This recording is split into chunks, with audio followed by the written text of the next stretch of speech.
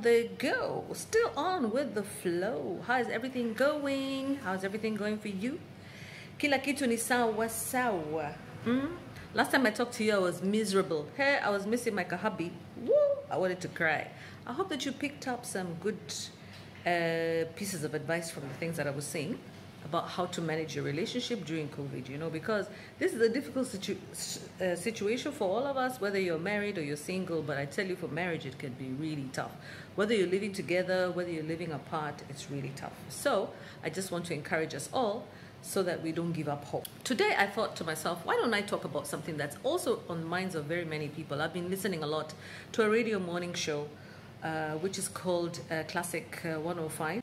So it's actually a very interesting show for those of us who don't know about it. But for the Kenyans who know about it, let's get into it. Let's get into it.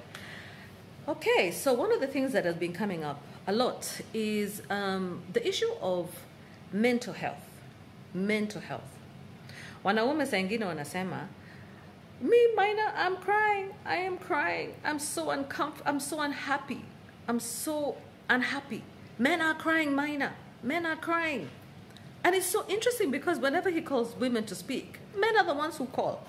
I don't know whether it's the men that call or whether it's that they tend to pick up the phone calls more that to do with men, or maybe men are more persistent. But men are like, they use the platform to air their grievances and to air their views.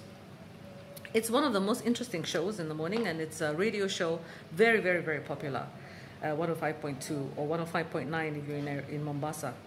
But recently, men have really been complaining a lot about their inability to find love, their inability to satisfy their partners or their lovers, their inability to trust, their anger towards their wives, their mothers, their women generally. It seems sometimes like a shock attack. And sometimes you just notice that it's mainly men who are complaining, and rarely do you listen to women also. Because women are kind of like, he waits for a long time to get women to speak up and to call, for example. Well, anyway, this is what I picked up from there, that there seems to be a problem generally with the relationships between men and women in the society. And there's a general misunderstanding about what to expect, probably mismanagement of expectations. Men and women think differently, expect different things. And when they get into a relationship, into a marriage, or into like a girlfriend-boyfriend situation, coupling, they seem to, clash quite a bit. Sometimes I tell myself that probably it's the fact that people were brought up in all girls or all boys schools. So many girls and boys were separated at high school, which is a very important time when people are developing.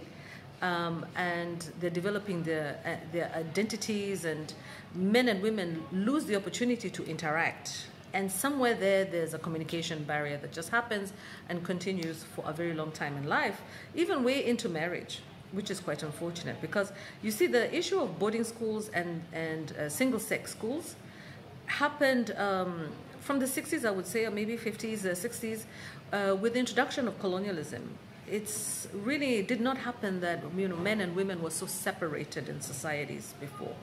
Men and women, in fact, and young girls and young boys there were traditions in our traditional culture where teenagers or young people, before they get to marriageable age, like people in their puberty, teenage years, they had these dances that they would go to, and they would dance and, be allowed to kind of like explore and experiment with one another. By the way, they even used to experiment with one another. I know that they would tease one another, a man would like poke a girl, and a girl would go, or they would be at a dance, and, men would start, eyeing the girls, and the girls are dressed nice and sexy, short clothes, beads. Men also, they would be all decked up. And, of course, the women would pretend not to notice, but men would be, like, looking at the girls and going, I like that one. And the girl probably would be going, he's kind of cute, But now we don't really have those opportunities. In fact, when you go back home on the holidays, what happens? Your father and mother lock you up like a chicken in the house and you dare go talk to the neighbor's son. You dare go talk to the neighbor's daughter. And unfortunately, that creates communication breakdown between young men and young women who only eventually get to see each other and to communicate freely with each other when they get to university and to campus. And suddenly it's like they were like let out of a prison cell. I think that also with the pressures of trying to, trying to perform properly in school and things like that, then it becomes very difficult for them to actually find adequate time to bridge that gap of knowledge with each other. So you find a lot of people get into premarital sex very, very early in college because girls, and boys have been like really looking forward to this opportunity to be together without the parents and without the guidance of society around them. So this kind of freedom, and also the fact that the society tends to look up to anybody who has managed to get into university, then they're kind of like allowed to just be. On the other hand, the ones who don't make it to university or to college end up getting into the workplace, they get married, and they just get married and they start having children. And you get married and you start having children, and you haven't really had an opportunity to know or to understand the female or the male. Because like I said, from the time, from let's say primary school, when you were like 12 years old, to secondary school, when you're like 20, maybe even up to 20 years old, you never had a chance to speak to women. And suddenly you just move from being 12-year-old boy married to a 21-year-old girl. Or you become like a 12-year-old girl married to a 25-year-old boy. And you never really have any opportunity to interact except maybe with your brothers.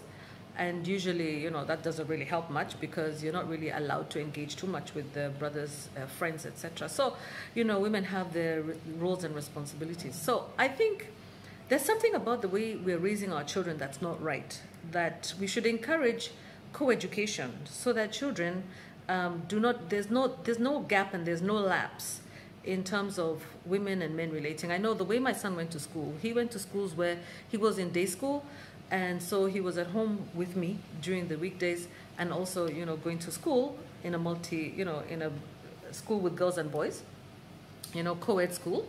And so I noticed also that he doesn't have the kind of shyness with girls that I had myself, for example, going to a convent school with nuns and, missionary nuns and all, who used to tell us horror stories about boys and just warn us about, getting into relationships with boys. So what I can say is I think there's something to do with the way that we're bringing up our children and the way we were brought up. So it's up to us as adults to be aware that we're growing up minus a lot of information. So we have to have teachable spirits. So what we can do then to bridge that gap is to have a teachable spirit. Don't come into a relationship assuming you know everything about men or about women, okay?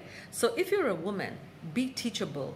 Listen to other women who have been in relationships with men, and they can explain to you, and listen to them. Don't like cut them off. And the same thing with men, listen to other men, especially older men and older women, who can tell you something about men and women and how you should relate. The other thing you can do, of course, like I always say, is educate yourself.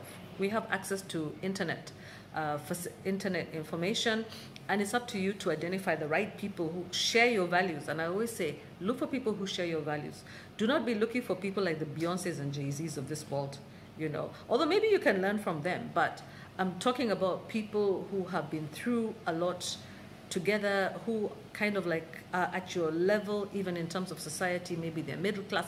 We're not talking about the multi-rich talking to you about how to run your relationship, because their struggles are very different. Not that they don't have them, but they have different struggles from you, who's just come out from college. The other thing you can do is also try and educate yourself from your parents and grandparents. If you have parents who have had stable relationships, a stable relationship, be observant, watch them and see what you need to do. You'll notice a lot of things. So let me just tell you what, for example, my grandmother taught me. I learned a lot about how to be married from my grandma. Yes, my grandmother was not educated, but she was not educated formally, but she was educated in the community, and she was extremely sharp, okay? And she had a husband who was quite a complicated guy, eh? He was like a tough one, probably, he was a tough man, typical African man who, holds the realms of society, and, he's the man, and you do as he says, etc. So my grandmother, she used to teach her, she used to have a pink bench in her kitchen where she used to counsel women. Women used to come and talk about their issues. And sometimes we go to visit them. Every Friday, it was our turn to go visit grandma and grandpa. So my family and our family, there were 5 children. So each child took a day of the week to go visit the grandparents. Our day was Friday because we would pass through my grandparents' place after school and sit down there and wait for grandma to cook or help her to cook, and or help her to go pick up eggs and things like that. And my dad would be there talking to his father, and my mom would be there talking to my grandma in the kitchen, and we would be sitting there on the bench. And every time we came on a Friday, we would find that grandma has a bunch of women sitting on the bench. There's always one woman who's leaving the bench. We called it the pink bench. So actually we have this program by Jeff Koinange where he has a bench. And it always reminds me of my grandmother's pink bench in her kitchen. So she had this fire in the middle, which usually had some maize burning or some sweet potato burning, not burning, cooking. She also had maybe water on it. She was going to use the dishes, or she's making pancakes for us. So she was a very good cook, very good cook. So, but all the time, there would be some woman leaving there. So I think my grandmother was like a counselor of the village. Very interesting, coming to think of it. She was a very interesting woman. So she would be counseling one woman or another. Maybe she has a child who's got a problem, or maybe she has a husband issue, or maybe she has a financial issue, or maybe she's a single parent. There were even people who were looking after the elderly, and some of them were running away from home. My grandmother would keep some of the older people in the home. She would look for them and keep them in the house and feed them, keep them in another house and lock the door and be feeding them. She would do all kinds of interesting things. But grandpa was there with his radio. His job was to listen to BBC and listen to KBC and the news. Yeah, and they used to speak English with a very British accent because of the British colonialists. So it was quite interesting, to have those grandparents, because my grandpa was a teacher. Grandparents of both sides were teachers, but I'm talking about my paternal grandfather. So my paternal grandmother, there's one time I remember when I was about 16 to 18 years old. I was just skipping around, I was an excitable little teenager. And I was skipping around outside, and she was busy sorting beans. And she caught my hand. I don't know where my parents were that day. She caught my hand and she says, my Kikuyu name is Jerry. And she said, Jerry, okahaha. Okahaha means come here. It says, okahaha ekeguire. Let me tell you. Mutumiare, ririokahikare, okarika na maudumaya. Matato. In fact, what she said is, when you get married, I want you to remember 3 things. 3 things. And one of them is iganera, kirereria, horereria. Iganera, kirereria, horereria. Iganera means be satisfied. Okay? Be satisfied. Be content. Be content with your choice. That is your choice. You got married. That was your choice. Okay? Iganera. Kirereria. Kirereria means to be, what do we say? To be patient and to be long-suffering, kind of. Like to allow yourself to not speak too quickly. Kirereria, kirereria, just tolerate. That's the right word, in fact, tolerate. Tolerate, okay? Iganera, be contented. Kirereria, tolerate, okay? Horereria. Horereria means like to put out the fire. If there's a fire, if there's a problem in your relationship, put out the fire. Be the person not to be increasing the smolders, to be billowing out issues. If you have a small issue, don't blow it out of proportion. You be the person who puts out the flame, okay? Quickly diffuse tension. So be a person who diffuses the tension in your relationship, okay? Be the person who is contented in your relationship, and be tolerant. And I'll tell you what, those 3 things have really helped me with my relationship. Okay, for example, and it has helped me to avoid many mental health potential problems, such as probably depression, anxiety, what other thing, feeling kind of like unhappiness, just a feeling unwell or things like that. They can have I've applied it in many things, apart from just marriage, even relationships at work, contentment, you know, with my friends, I think it has also helped me make friends quite easily. Okay? So, you remember those three things. Iganira, horereria, and yeah, iganira, horereria, kirireria. All right? So, just those three things. And those are Kikuyu, my own traditional, you know, very deep African teachings for relationships. In the modern world, we are taught to be individualistic, not to tolerate anything. We are taught do not tolerate, okay? We are taught that shout and scream out anytime that you have any problem, which is exactly the opposite of what they teach you in African tradition. They also teach you not to be satisfied, not to be contented. Expect more, to have very, very high expectations of your partner.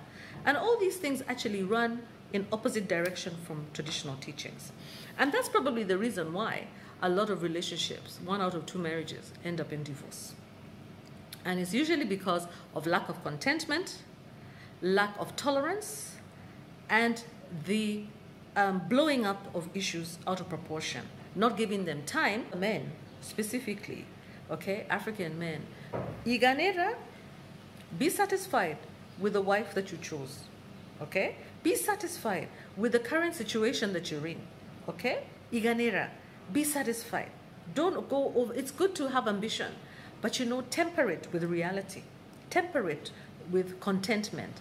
Be content. Be even happy with the choice that you made, okay? Okay? And horereria. Don't go blowing things out of proportion. Don't go blowing things out of proportion. Try to bring peace into the home. Bring peace into the home. Be the peacemaker. Don't go running everywhere and screaming and shouting how upset you are. Because what happens is that the word of your mouth has power.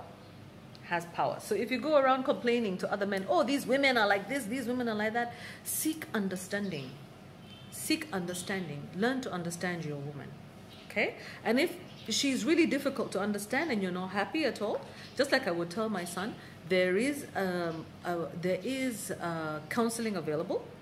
And when everything fails, you can decide to step out. You can step out, give yourself time to breathe. If you can't breathe in that relationship, get out and breathe. Separate yourself for a while. Give yourself time though. Don't separate and go and find another woman quickly, yeah? Go and separate and just give yourself time. Step out. You can even just go like for a week vacation. Go for like a month. Go away look for a separate place and rent it for yourself. Step out. If it means you have to take a 6 months, 1 year break, a sabbatical, take a sabbatical from your marriage if you have to, if you absolutely have to, you know, or out of your relationship. Take a sabbatical. Think. You need to be clear in your mind and you also need to heal. But please be very careful about the words of your mouth and the things that you actually say. Yeah. So, but just remember that this life is a difficult life. It's not easy. We're all in it together. Be happy. Be content. If that's the woman that you married, that's the woman that you married. Make the best out of the situation. Same thing with you girls. Yeah, ladies, be content. I have this friend called Mary. She knows herself.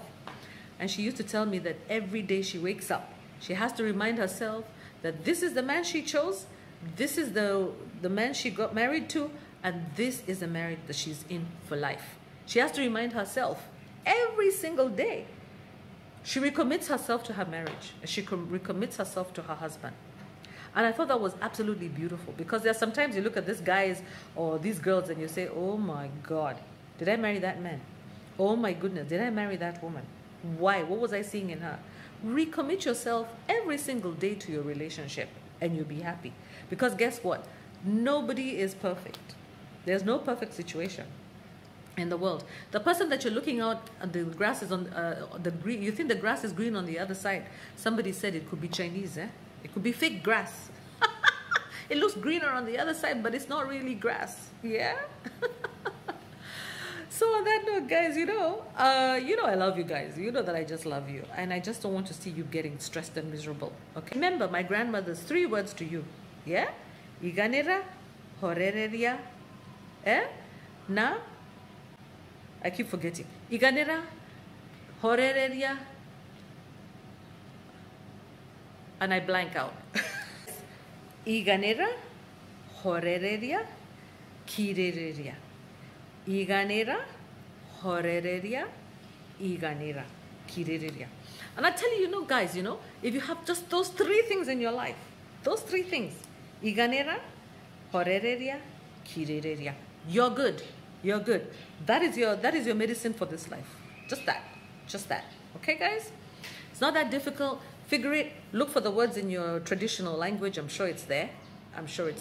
But for those of you who watch me from other countries of the world, I want to just teach you sometimes. I take these opportunities to also give you a little bit of teachings from the African tradition about how to handle your relationships. Okay? So, to-do! Love you very much. Take care. Don't forget to subscribe, to share. To-do! Bye-bye.